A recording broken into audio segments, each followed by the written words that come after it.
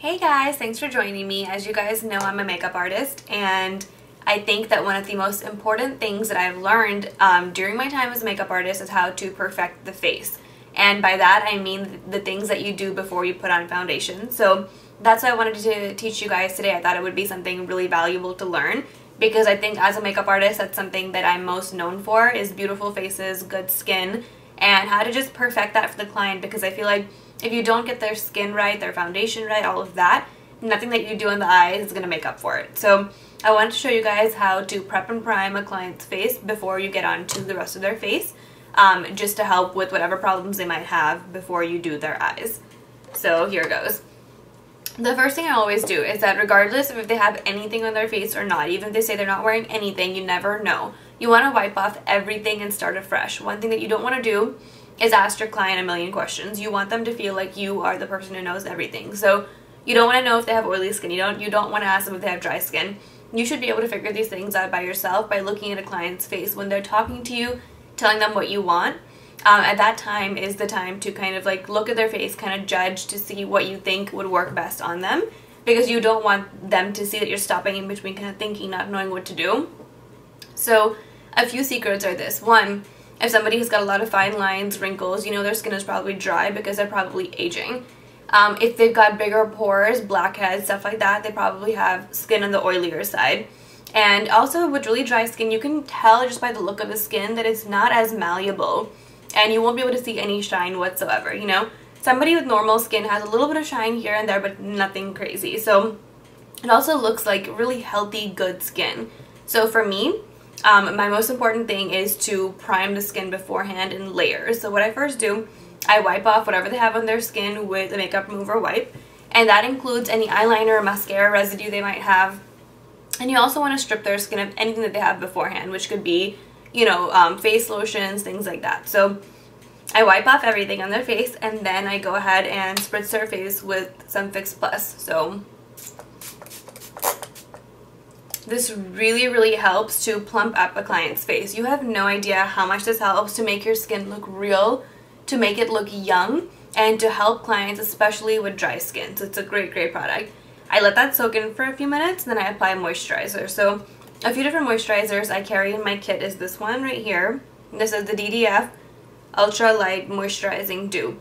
This is for people with excessively oily skin because it's a very light moisturizer.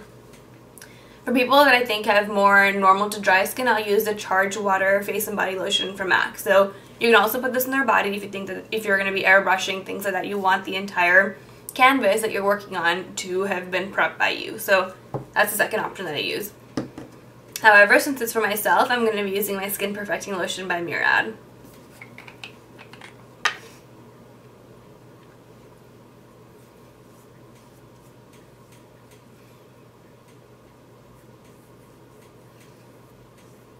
Also, make sure that you're working in layers and in between while you're waiting for things to soak in, that you're working on something else. So while I was waiting for the Fix Plus to soak in, I could have gone ahead and put on lip balm on the client, because you want every area of their skin to be primed. Then after that, while the lotion is setting in, or after it's set in, you want to go ahead and look for like problematic parts of their face. Do they have under eye bags? If they do, a good product to use is the Fast Response Eye Cream by MAC. That's what it looks like. It just comes in a little tube. So I would literally just take out a little bit. And I use brushes like this for everything that I do on clients. A synthetic brush like this, but lots of makeup artists prefer sponges or even their fingers. So you would put on any eye cream if you think that they've got eye problems, like bags. This is a really good cream for bags. It doesn't help with like discoloration. You're never going to have a cream that's going to instantly correct color, just because that's something that clients have to use over time to make that go away. So little things like instant gratification products, you get a lot of those. So for bags or for skin textures and stuff like that, you can find a lot of products. So that's one thing. Then, because I like to use primers in everybody, but now the thing is this: if somebody's skin is very dry, then I'm not going to use a primer, because their skin will more than likely hold the products that you're putting on them anyway. So I'll skip that if the person's skin is dry. If not, then I like to use the Skin Base Visage by MAC right here. It has no SPF in it, so therefore it's a good product for cameras. You want to be careful that you're using everything that's going to be camera friendly. So that's what I would put on to a client with any other type of skin. However, for myself, I'm going to use the Face Protect Protection Visage SPF 50 because, as you guys know, I've got really oily skin and I have nowhere to go today, so I don't really care if it's not going to photograph well.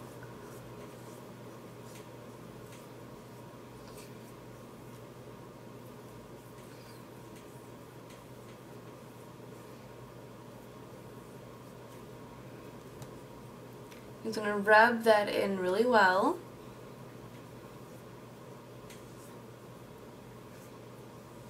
Okay, so after moisturizing and priming and letting that all soak in, the next thing you want to do is look for the skin's imperfections that somebody might have. If, for example, men usually have really shiny foreheads, or if they're bald, then you know how that bald head has a lot of shine. So one way to get rid of that, or even people with oily skin, sometimes even if they don't have like major pores or problems on their skin, they might just have like a lot of shine. So a good product for that is the Matte Cream by MAC. You can take this and literally just dab this on with a sponge and it like takes away all the shine. It is all silicone though, so make sure that you confirm with your client they're not allergic to silicone, because that's a product that a lot of people are allergic to. Then for me, what I like to use is the Skin Refined Zone Treatment. This is a great thing for people who've got big pores anywhere in their skin, and especially on the nose area. It also helps a little bit with oiliness. So I'm going to take some of that and just pat that. Don't rub it, just pat it into the areas that are kind of problematic. What this does is that it makes the size of your pores look like they have shrunk. Of course, we all know that shrinking pores is not really possible, but it gives you the look of the fact that it has shrunk. So it also instantly takes away some shine, as you guys probably noticed. So it's a great thing to use for enlarged pores. And also, sometimes enlarged pores look like blackheads, even though it's not blackheads. Like, that's what my nose sometimes looks like. So I like this for that, especially because it really takes away that look. Then for people with lines on their face, like older skin again has that. Some younger people have smile lines also. We have a line filler base from MAC. So I'm going to also use that in this line right here that I have. This stuff is so potent. You can literally, like, it's just amazing. Like, it's really thick, yes, like that's what it looks like. It's super, super thick. But I would just take that with my ring finger and apply it directly onto the line. And it literally closes up that gap. And you'll see it. Try it on your knuckles or something, because it really, really, really works.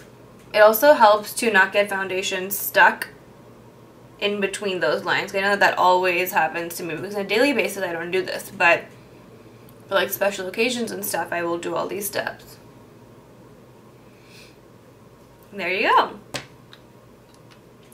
And then while I'm letting all of that soak in, I would go ahead and start with the eyes. I would put on concealer on my eyes or foundation to kind of neutralize the color, and then go from there. But this is how I would prep and prime a client's face before you start their makeup. And at the end of all their makeup, if it's not airbrush makeup, I would go ahead and spray it down again with some Fix Plus to take away that powdery look that everybody tends to get, because as a makeup artist you are using quite a bit of product and you are trying to make sure that nothing goes wrong. So I do use a lot of powder in my clients to make sure nothing goes wrong, but I set it with this, and then after that all the powder tends to look like liquid again and look more natural and normal.